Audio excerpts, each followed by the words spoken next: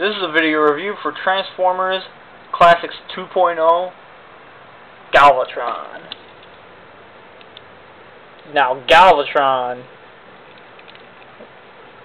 is definitely more of a figure that was definitely much more preferred not bought, but once you do buy him, when he's on clearance, he's worth it.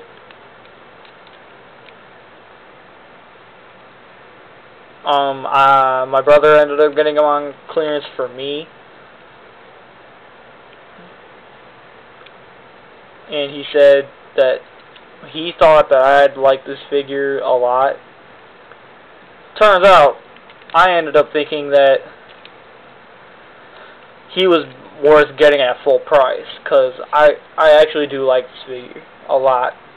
Transformation's kind of long and detailed, but that's the way I like Transformers. Long and detailed transformations. That's why I like all the big guys so much, because they've got such detailed transformations.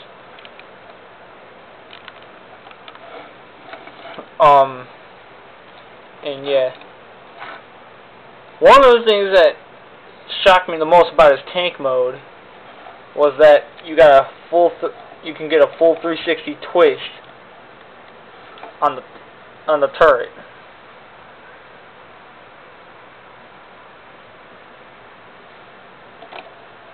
Yeah. This guy is awesome. I really do like this guy. He's got a firing missile, and it actually fires pretty far. Let's see. Yeah, it actually fires out with enough force to knock down my camera. But anyways, yeah, to start the transformation, you're going to pull this out, or shoot it. Because, basically, during the transformation, it tends to fire off. But anyways, to transform him, basically what you're going to do is you're going to fold down this little missile pod thingy in the back, and you're going to take this piece and you're going to fold it out. And then you're going to fold it in to the arm like this, which brings out his open hand. And then you're going to take this piece and you're going to fold it up like this, flip it up like this. Oh crap. Obviously it's on a ball joint. You're going to collapse that together. And if you didn't break this off like I did, you're going to rotate this around. That's the entire arm. That's one entire arm. We're going to get to the other arm in a minute. Separate the front. Not like that. You got to make sure he stays together.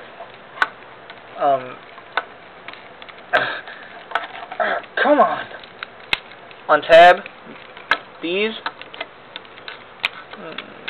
Save those. Put those back in for later. And then you're gonna extend these pieces out like that. These pieces are gonna slide down. This is gonna flip around, and then it's gonna twist. Then you're gonna twist this piece around, and you're gonna flip down his foot.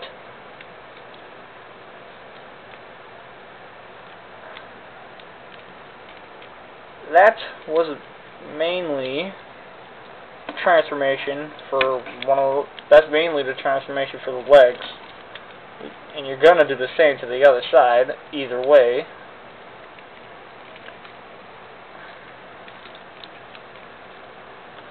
Once you get all that done,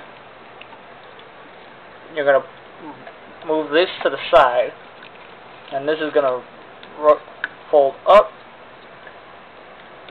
rotate his waist, and then at the double joint, fold down. Now you can kind of see how his body comes together. This arm is going to fold in half, and then it's going to slide in. And then you rotate that, and that is the complete arm.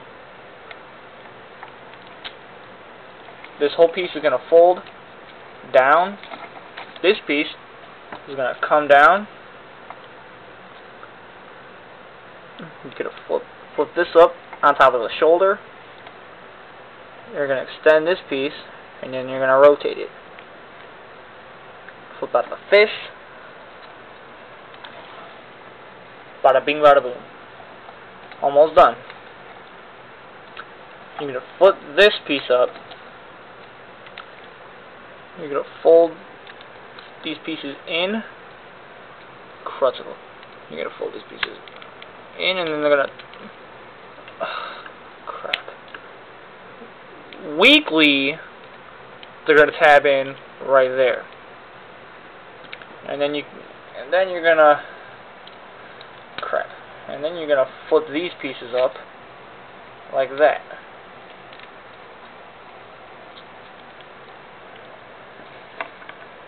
Make sure it all stays together. And basically, if you want, you can flip up this little hook on his shoulder. I don't. And then basically to end it, you're going to flip this towards sticking straight out, and you're going to slide up his head.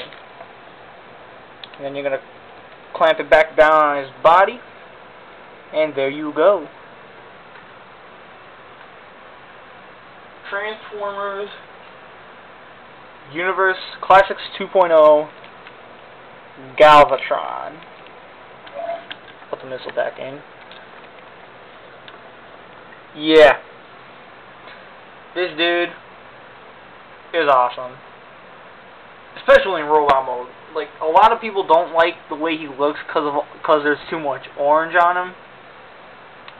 I could care less. And now I'm gonna see if I can get his light piping to work.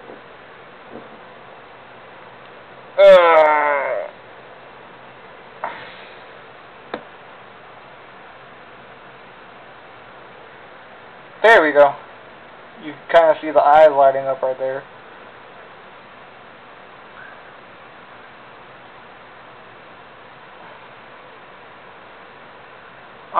Yeah. This is basically the final look of the robot mode. This is basically what won me over on him. I love the way his robot mode looks. And making him a tank was definitely a smart idea. One of the things that wasn't so smart about him was the fact that he's small compared to most other figures. Here's Samurai Prowl, so you can get a good idea on how big he is. Yeah, he's kind of diminutive. I'm going to be so upset if he's taller than this thing. If he's smaller than this thing. Oh, God. Oh, jeez. I'm upset now. Yeah, his size, I don't even know what to say about his size. I guess Napoleon syndrome got him.